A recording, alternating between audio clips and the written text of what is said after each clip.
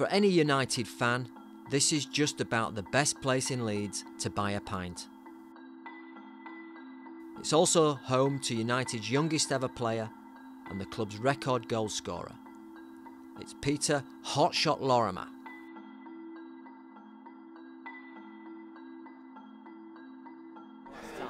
Yeah, well, I was 39 years of age, you know, I finished at 38 and a little bit, you know, I was just coming up to my 39th birthday. I could have played on, there's no question, but they changed the manager. Eddie left and Billy came in, and he wanted to, rather than develop the young players he had, with me sort of being as their leader, he wanted to bring in more experienced players. You know, he brought in the Brendan Ormsbys and, you know, lads that had been around for a few years to try and get instant success, which of course it didn't work in the end, but yeah, you know, I could have went and played elsewhere. I had offers to go play elsewhere, but, you know, and I thought that's the perfect finish for me, finishing at Leeds. I was a happy man. A friend of mine, Ronnie Tiemann, a solicitor in Leeds, who had handled a lot of my affairs when I was playing, had bought a sports club in Leeds, and he said, we would like you to run the sports club for us, it would be a good idea. That was down in Hunslet, which I did for 2 years, and they then were selling up, and the brewery then says, we've got a nice pub in Holbeck where all the football fans come to, do you fancy it?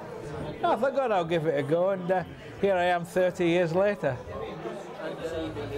The pub trade changed dramatically, you know, and when I took this pub, we were surrounded by case catalogue. Leeds was a vibrant industrial city. It's all changed. It's now like a banking city, and that side of it's gone. And of course, they've changed all the rules. There's zero tolerance to people having a drink when they're at work, and they've got, you know, canteens in the work where the workers get food at subsidised prices, so it's changed dramatically.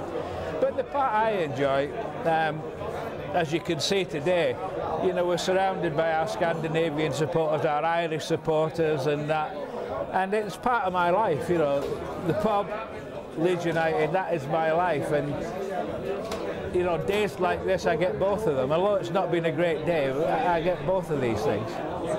I do my stint behind the bar, although Susan says I don't do enough, but you know, I feel at times like this, people want me this side of the bar so they can have a chat to me, and we talk about the game and the disappointment or the good days, and you know, it seems to work. But how long I'll be in the pub game, I don't know. I mean, I sometimes think I'll pack it in, but then we have good days, and I think no, it's all's well, you know.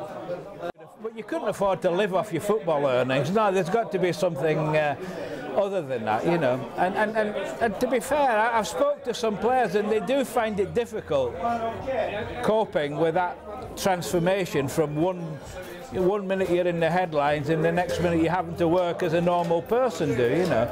As I say, I've been quite lucky. I've kept in touch with the football. You know, football's all around me, and so I'm still involved in a different way. But I mean, there's been lots of players. You know, I seen one player on television the other day that was I can't remember his name right now, but he was driving a lorry. You know, you've got to work. You know, you cannot live off the kind of money we earn. I mean, the modern day player, if they sign a contract for four or 5 years on, you know, 20-25 grand a week, you're talking about earning £4 or £5 million over that period. Okay, with taxes off, they're still going to be very comfortable, but we weren't as lucky as that, but we enjoyed it. You know, that was how it was at our time.